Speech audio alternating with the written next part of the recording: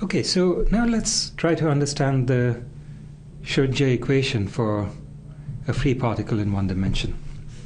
So here's what we mean by a free particle. It's allowed to be anywhere on the infinite line. Let's say its wave function, which describes its amplitude as a function of x, evolves as psi of x, but also there's a time component. So at time t, the amplitude at x is psi of xt. Now, we are trying to understand how psi of xt evolves with time. And to do this, we want to write out the Schrödinger equation. And Schrödinger's equation for this free particle says I h bar d by dt of psi x comma t is equal to minus h bar squared over 2m d2 by dx squared of psi of x comma t.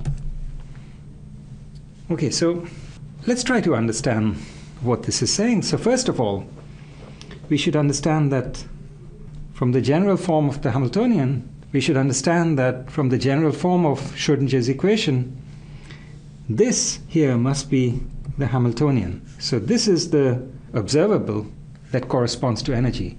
It's minus h bar squared over 2m d squared by dx squared.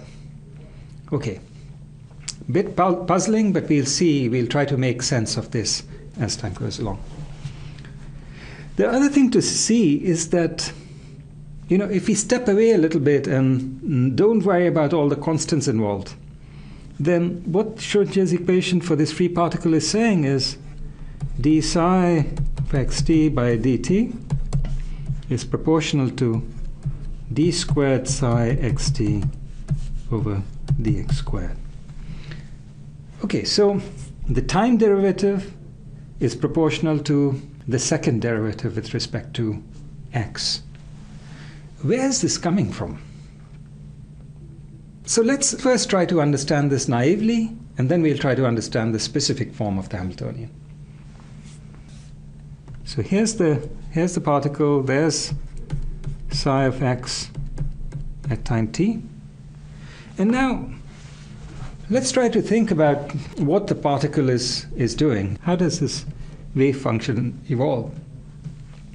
So intuitively, what we want is that the evolution of this wave function should be local. So in other words, the particle, every part of space is sitting there minding its own business. Well, except, what happens here depends in a small period of time, depends only upon a small neighborhood around it.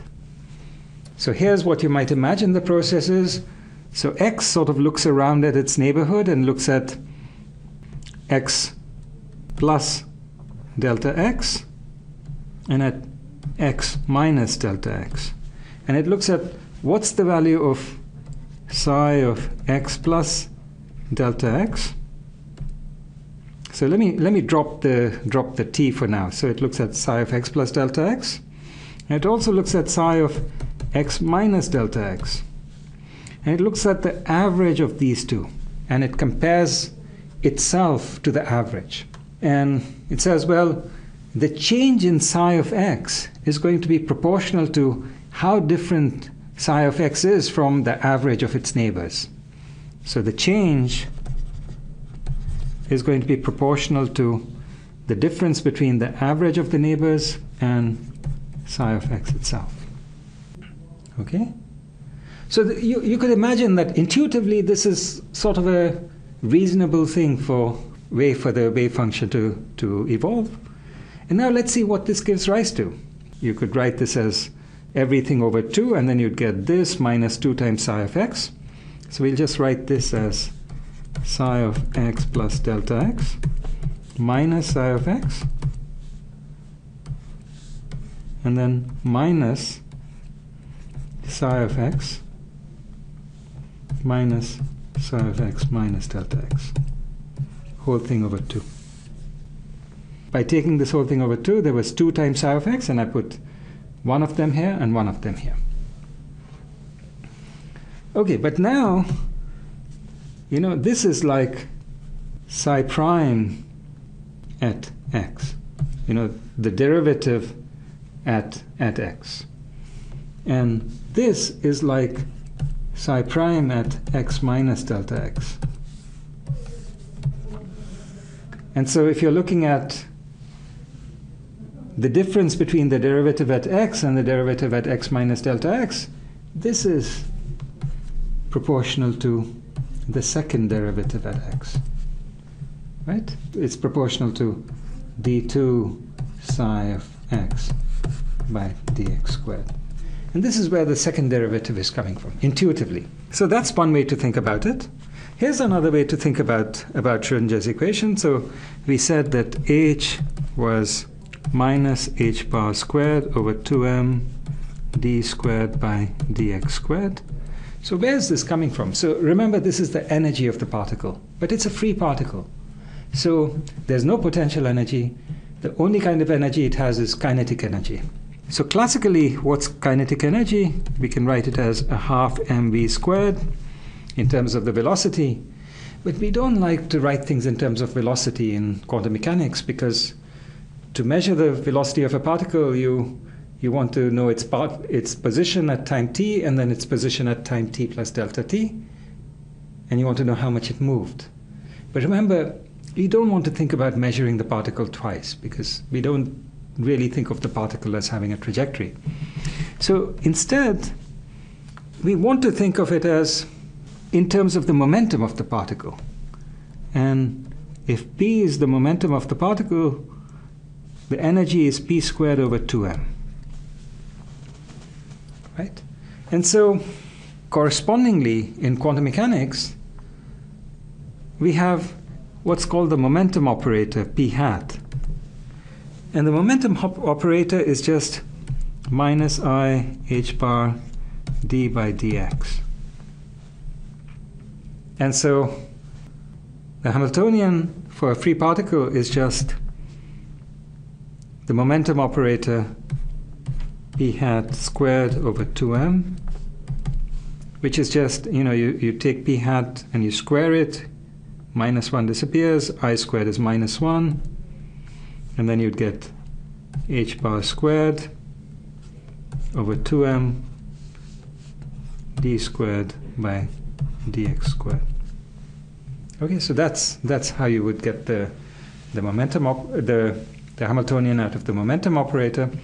So now let's try to understand this momentum operator a little more carefully. So remember, we talked about how we might discretize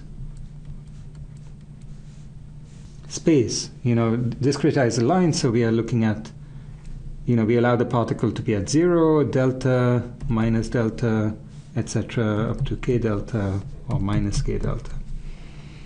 Right? And now let's look at what the discrete analog of this operator would be, I d by dx. What would I d by dx correspond to? Well, it would correspond to, if you have psi at x, and then you look at psi at x plus delta x. Oh, sorry, you want to know what's the derivative at x? Well, let's make a symmetric version of this derivative operator. So we look at psi of x plus delta x, and we subtract off psi of x minus delta x. Right? Divided by delta x, but we just, that's some constant. So we want to say that d psi by dx is sort of proportional to psi of x plus delta x minus psi of x minus delta x. So how do we write this as a matrix? How do you write the operator corresponding to this? Okay, so the operator corresponding to this would be like this. You see, so the psi is just given by a vector, right? Where you have psi of minus k delta down to psi of k delta, and here you have psi of x. And so what should this operator look like? Well, in order to get this behavior, the operator should look like that. Ones on off diagonal, zeros everywhere else, minus ones on the below the diagonal, and zeros everywhere else.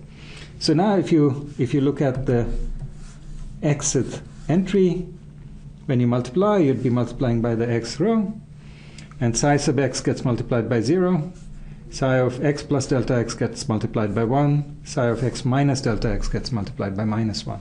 So you get psi of x plus delta x minus psi of x minus delta x. So this is what we wanted. But now this operator is not Hermitian, right? Because when you take the transpose, you don't get back what you started with when you take the conjugate transpose, because this is of course real. But now what if you multiply by I? So all these become I, all these become minus I. Okay, so this is like I d by dx. And now what do you get?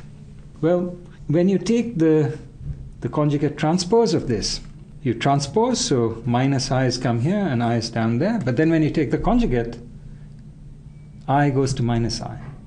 And so this is really a Hermitian operator. Okay, so that's it. That's what Schrödinger's equation looks like for a free particle in one dimension. And now in the next video we'll see how to solve Schrödinger's equation.